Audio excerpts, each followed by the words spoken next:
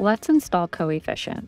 First, open a new Google Sheet, click Extensions from the top menu bar, click Add-ons, and Get Add-ons. Search for Coefficient in Google Marketplace, click the first result in the search results, and click Install. Click Continue, select the account, and click Allow. And you're done.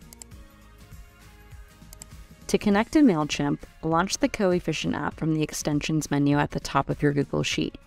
Click Extensions, Coefficient, and Launch. To connect to Mailchimp, choose Import from the side peek window. Scroll down to select Mailchimp and click Connect. Click the Authorize button to authorize Coefficient to connect to your Mailchimp instance. Enter your Mailchimp username and password, and click Login. Authorize Coefficient by allowing access to your account. Click Allow, and now you've successfully connected your Mailchimp account to Google Sheets. To import your data from Mailchimp, choose to import from either objects or fields, or from library. Choose an object, and click Next.